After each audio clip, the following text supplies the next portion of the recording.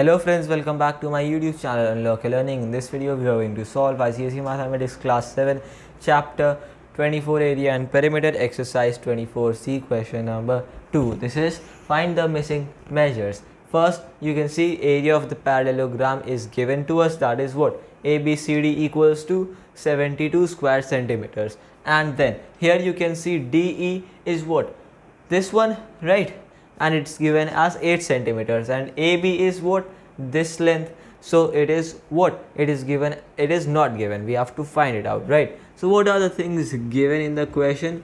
First is the area, that is 72 square centimeters. Then is the what? Height, right? Height. What is the height? Height equals to DE, right? We can see here, this is the height in a parallelogram.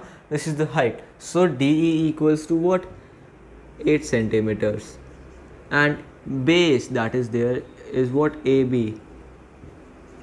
This is not given. We have to find this. This is the base, right? From A all the way to B. Now, how do we find A? See here that we know that your base into height, right?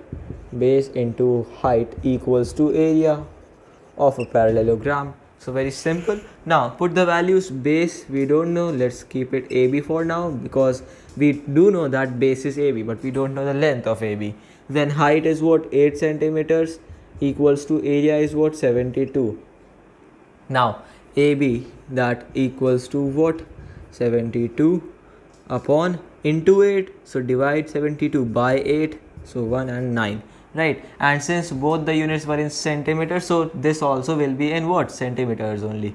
So AB equals to what? 9 centimeters, right? This becomes our answer. And friends, this is all for today. If you are new to my YouTube channel, do not forget to subscribe and leave a like on this one. Till then, take good care of yourselves and bye bye.